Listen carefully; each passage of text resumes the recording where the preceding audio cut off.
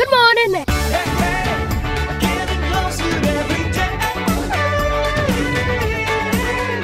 Welcome back to Yirara.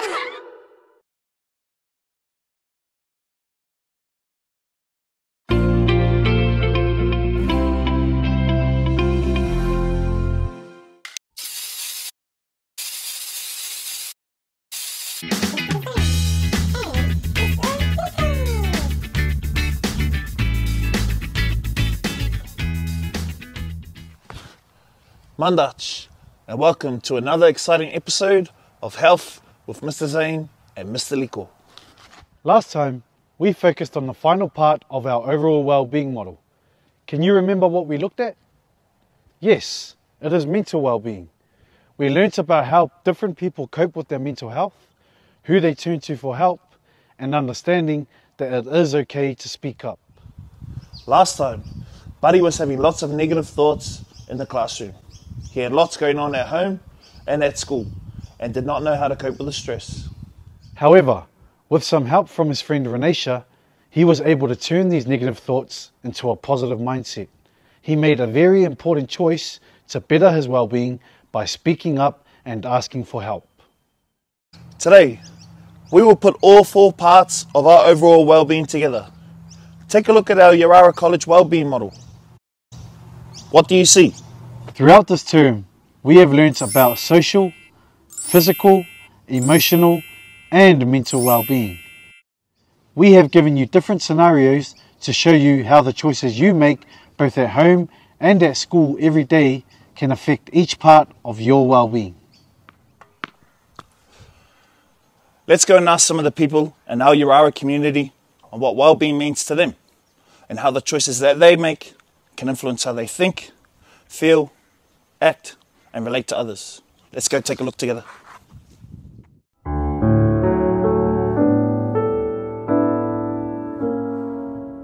All I know is pretty much about well-being is like taking care of myself, making sure that I'm good, physically, mentally and spiritually as well, because if I didn't, I'd probably go crazy. Yeah. To me, a lot about looking after yourself and the ones around you. So not just maybe physically, but mentally and socially as well. So making sure nobody's left out even is something that helps with well-being, I think. Yeah. Keep himself strong.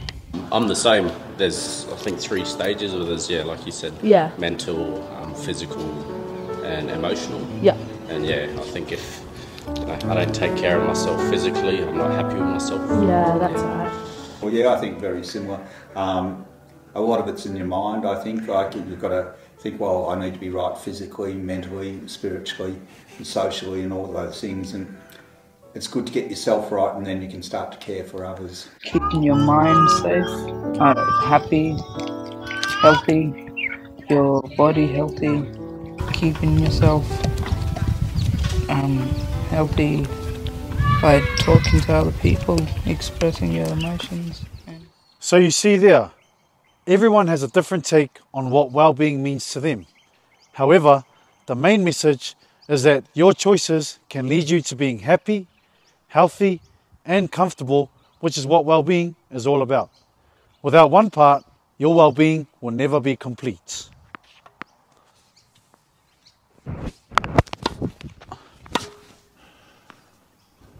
In summary, we will show you some highlights from our previous videos to remind you on what the different parts of our well-being mean.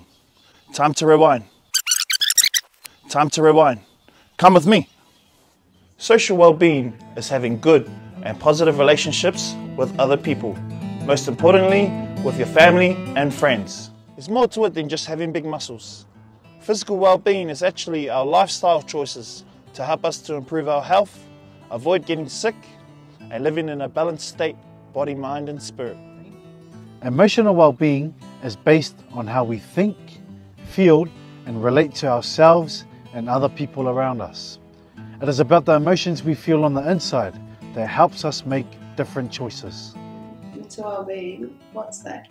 So it's how we feel on the inside and how strong our thinking is and how we're going with our thinking. Good game, bro. Cheers, brother. Congratulations on making it this far into the term. We hope you have enjoyed learning more about your well-being and how your choices can influence you in both a positive and a negative way. Next time, we will introduce to you the first part of your assessment for this topic. This will be a nice, simple way to see how much you know about your overall well-being and how well you can show your understanding of our well-being model. Stay tuned and stay safe.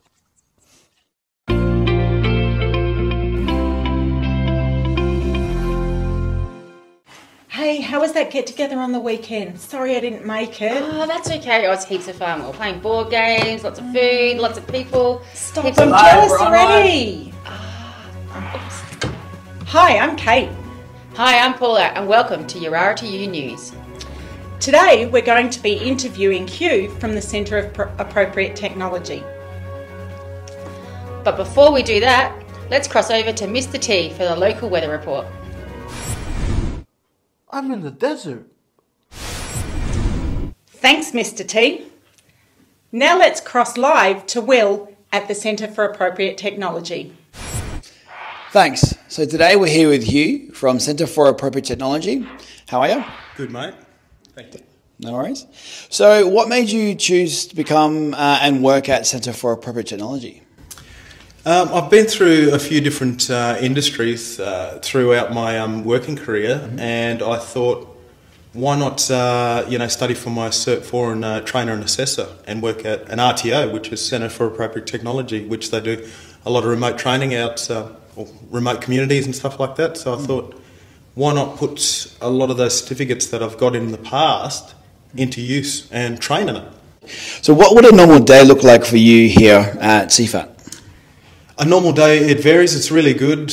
Once everything's sort of back to normal, you know, we've been having issues with the COVID-19. So once we head out to remote communities and things start to look normal again, every day is, you know, it's different. It's exciting because you're going out to remote communities, you're seeing different participants that come along from different areas, different industries. So yeah, it's great.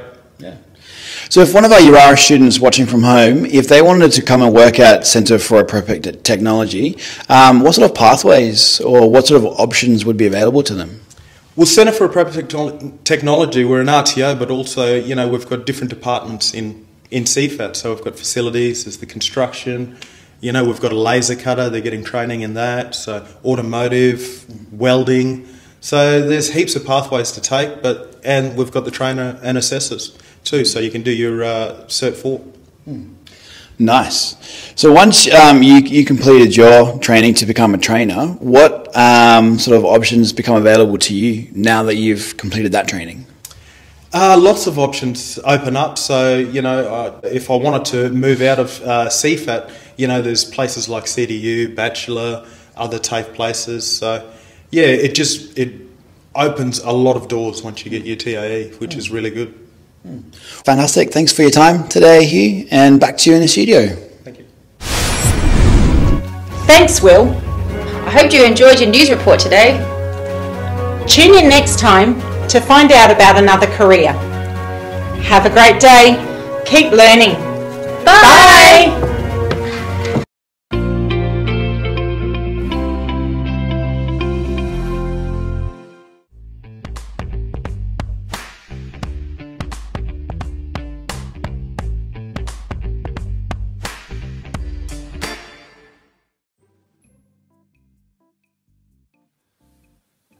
And welcome to Word of the Week. As you can see, I'm not Miss Sandra. Miss Sandra's got some other work to do. So I'm filling in for Miss Sandra today.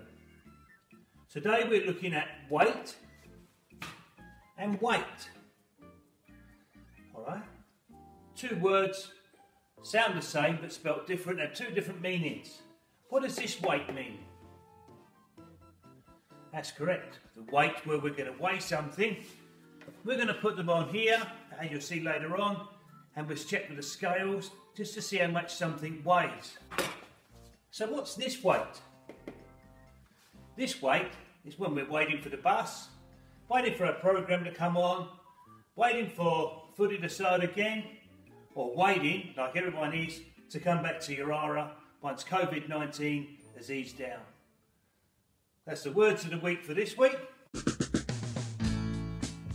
Hi everybody and welcome back. Yesterday, we introduced the concept of weight, and we were looking particularly at two measurements that we use to measure weight. Do you guys remember it all? That's right. We use a measurement called grams and another one called kilograms. Now, we also spoke about how many grams would go into a kilogram, and we came up with the number 1,000. So our example was a paper clip, which weighs roughly about 1 gram. If we get 1,000 of these paper clips and we put them on a scale, that's going to equal a kilogram, or roughly maybe something that weighs as much as this glass jar. Now, today we're going to look at what we use to measure weight. I used a couple of examples yesterday, and one of them was in cooking. Do you remember what the word for the thing that we measure weight is called? It's called a scale. You're right. Now, a scale in the kitchen is something that we use to measure our ingredients. It helps us make sure we put the right amount of everything together and it comes out tasting delicious. Another thing we use is a scale to weigh people. So if you want to weigh how heavy you are for your exercising, or you're trying to keep track of your diet maybe, you're going to weigh yourself. And when we weigh a person, we use the measurement of kilograms. And when we weigh something in the kitchen, usually, unless you're making something large, we use the weight of grams. For example, if I was baking a cake, I would need probably about 200 grams of butter in my cake. I wouldn't call it 0.2 kilograms or something like that. We'd use the measurements of grams in cooking. But if I was weighing myself, or I was weighing one of my little babies, my daughter Shiloh, she weighs about 12 kilograms. I'm not going to say she weighs 12,000 grams. I'm going to use the measurement of kilograms. Now, when we read a scale, there are two ways that we can read it, kind of like clocks. The one is digital and the one is analog. Now, the digital way of reading a scale is going to look pretty simple. It'll pop up with the number, and it might even have a little dot next to it signifying that it's not a whole kilo. So if I was wanting to read 1.5 kilos, it would have a 1, then a dot, and a 5 after it. And then it would have kg, representing kilograms, at the end of the number. But if I was reading an analog kind of scale, which is a little bit trickier, we would have to look at something called a dial. Now, a dial will point to the number. So if I go and stand on an old-fashioned scale, I look down and I'm going to try to figure out or see where my dial points to. And whatever number that dial points to is how much I weigh, or how much whatever weighs that I'm wanting to know the answer to. So those are just a few of the ways that we weigh things. This week, we're going to continue to look at the importance of weight and what are some of the ways that we use it in the world around us. Stay tuned for more. Okay, welcome back. So we're dealing with weight, and to measure weight, we have different types of weighing scales. Weighing scales are what we actually measure the weight on. So this one here we have is called a digital readout. If I can get Daniel just to have a look in there, we can see if I put my hand on, the scale goes up. And what we're going to do now is we're going to look at the difference between a full bottle of water, a half bottle of water, and an empty bottle of water. The full bottle of water weighs 57.0. and that's 57 grams. Remember Sandra's word of the week, when they're small, they're actually called in grams. Can you remember how many grams make a kilogram? That's correct, 1,000. Now we have a half empty bottle of water, or some people might say, a half full bottle of water. There we are. And what does that say, Daniel? 29.6 grams. 29.6. So if we were to round that up, we'd probably call that 30 grams. So 30 grams is nearly half. There we are.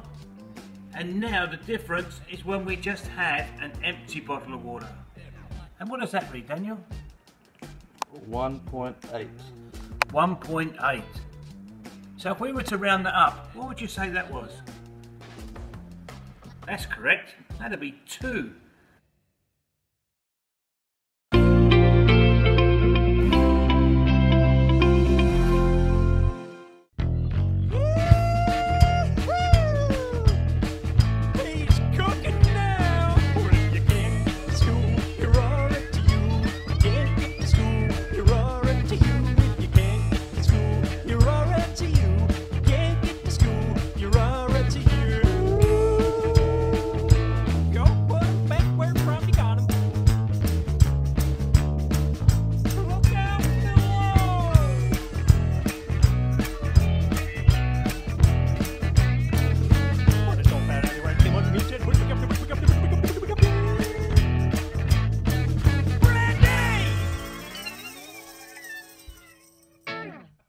Hey guys, welcome to Yirara2u. Today we're going to be looking at reggae music. Reggae is a music genre that originated in Jamaica in the 1960s.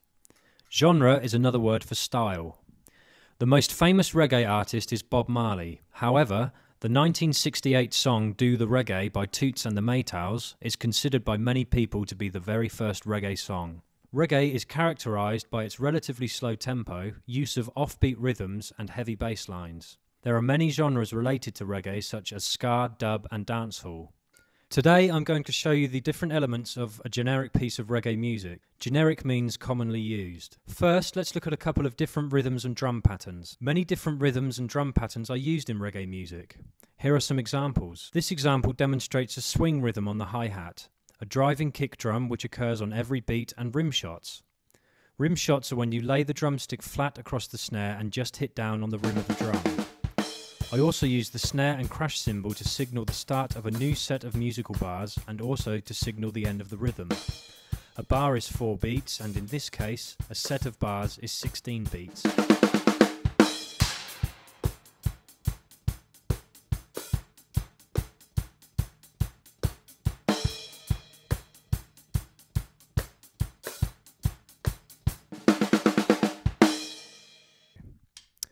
In this example, I am just using the kick drum and hi-hat, and occasionally using the snare and crash cymbal to introduce the next set of musical bars.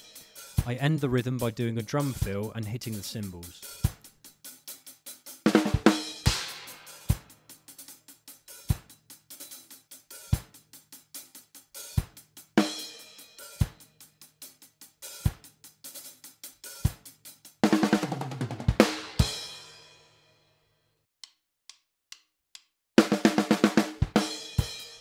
This example is very similar to the first example, except here I am playing a straight rhythm on the hi-hat. We are going to use this rhythm to build our reggae tune.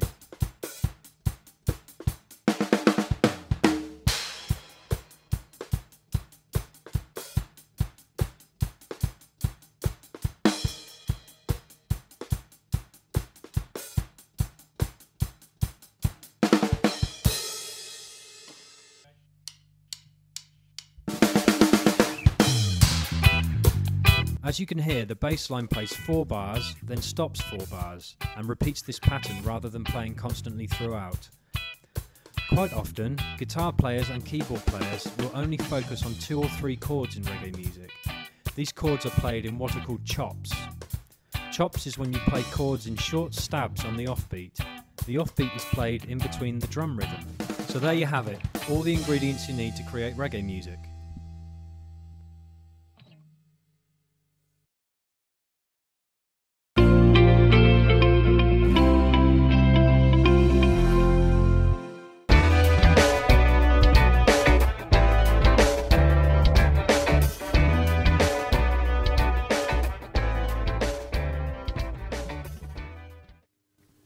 Woodda, welcome back. Today's word of the day is Purlopa, meaning shoulders. Have a go at saying Purlopa, meaning shoulders. See you next time. Bye. Purlopa. Purlopa.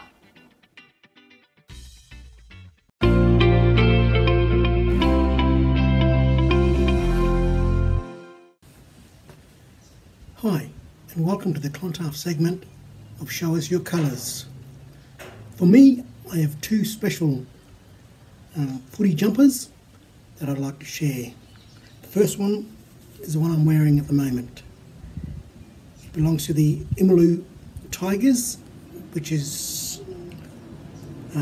they compete on the Tiwi Island Football League, and they also celebrated 50 years last year.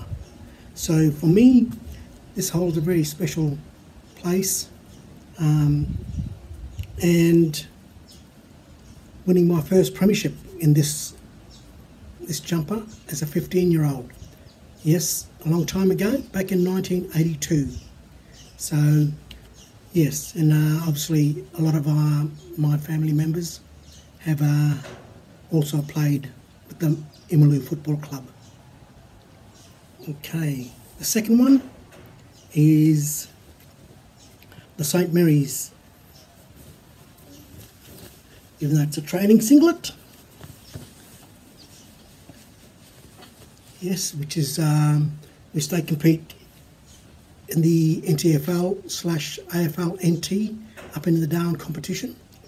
I was lucky enough to play there and with this mighty footy club, and to win 12 senior premierships, I guess is very special, and also to play for 20 years, 20 seasons, yes.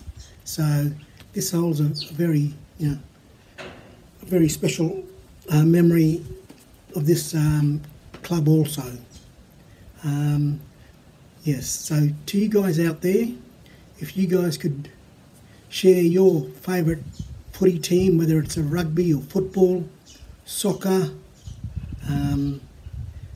yes, if you guys could do a video of why they're your special footy clubs, please send them in to us. And thank you. Have a great day. Cheers.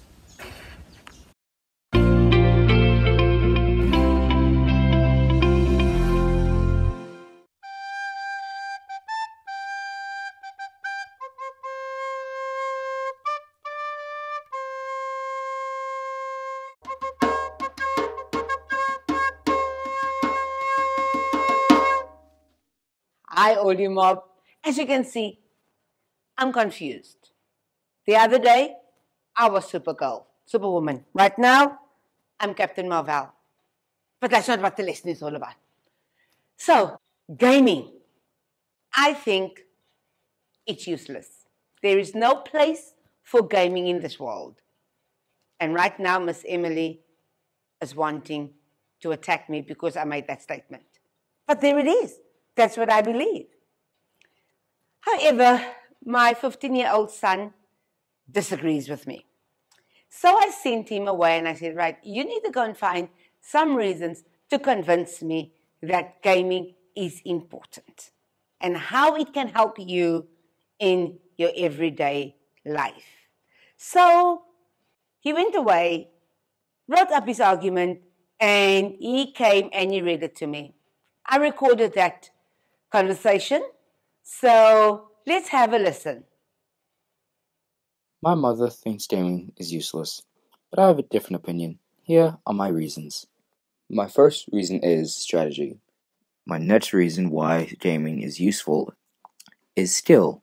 My final reason is staying on task. Therefore, I believe gaming is a helpful tool to our social life and skills. People, come on, look at me.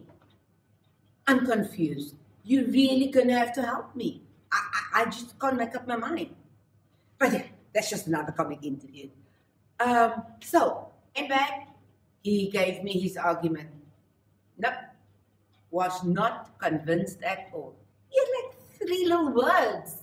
Strategy, what was the other one? Strategy, on task, staying on task. And you see, I couldn't even remember what his argument was about. So I said to him, listen, Joe, you're going to have a much more convincing argument if you want me to be convinced about the usefulness of gaming. So I sent him away again, and after about 10 or 15 minutes, he came back and I listened to his argument. Again, I recorded that argument. Let's hear what he had to say. My mother thinks gaming is useless, but I have a different opinion. Here are my reasons. My first reason is strategy. When playing Minecraft, you need strategy to build your houses. Even if it's just for fun, you still need some form of strategy. My next reason why gaming is useful is skill. When you're in a forest or deep in a mine, you would need skill to collect your resources that you need to build your house or village. My final reason is staying on task. Staying on task is very important while playing Minecraft. It also gives you the ability to stay on task with other jobs outside of gaming. Therefore, I believe gaming is a helpful tool to our social life and skills. because all the points I gave in this topic will help you in day-to-day life. Man, this is getting bad. I have changed universes. I started off in Marvel, now I'm in DC. People, the staff and those in the know are getting worried about me. You will have to help me decide where I am. But that's not what the lesson is all about. Now, did you hear the difference in my son's argument? The first was just words. The second time he came to me with longer sentences, evidence, examples of how strategies, how staying on task, and how your brain functions when working in Minecraft or just gaming in general. And you know what? It really changed my view. I'm really having a new look about why gaming is out there. And it makes me realize how much you know. Because I've watched you play Minecraft. I'm like, I ain't able to do that. But you're doing so great at it. Think about using those strategies in your real life. Man, gaming is a whole different ballgame after I listened to my son. So I hope that helped you. Now you have to help me. I need to make up my mind. So if you can, let me know who's the best. I will be eternally grateful. Thank you. Bye-bye.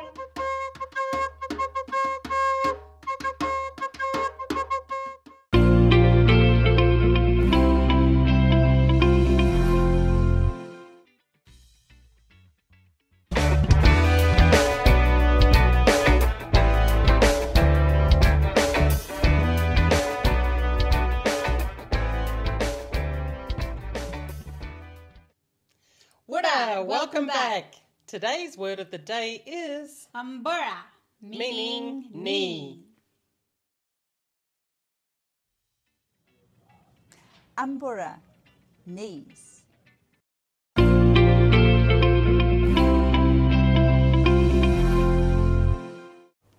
Hey guys, it's Danielle here at Agragfoods again. Today we are going to learn how to start a whippersnipper, and we're going to also learn about what PPE we need to use before we can start it. So your PPE is your personal protective equipment, and that's the stuff that we use to keep ourselves safe. So first things first, we need earmuffs to protect our ears, because hearing damage can be a really big problem. If you don't like the big earmuffs, you can use the smaller earplugs which just insert into your ears. We need to protect our eyes, so we'll use safety glasses. And to protect our hands, leather rigger gloves. Alright, so that's everything we need. Then we'd learn how to start the machine. So before we start it, we need to make sure that we have trimmer line so that we can actually cut the grass. We need to check the fuel, and if it's a 2-stroke machine, we need to check if it has oil. So we'll do that now, have a quick look. We have enough fuel, and that's good to go. This machine is 4-stroke and doesn't have any oil to put in it right now. We're going to make sure that the choke is on, and we're going to prime it 3 times. So with the button that we will show you in a moment, we're going to press that down 3 times. And then when we're ready to start it, we're going to pull the cord at the end here. Hi guys, now that I have my PPE on, we are going to start the machine. So we've already primed it, and we've checked that it has enough fuel. We've checked that we have trimmer lines, so we're just going to go ahead and we're going to use the pull cord and give it a start. There you go, nice and easy. Good morning!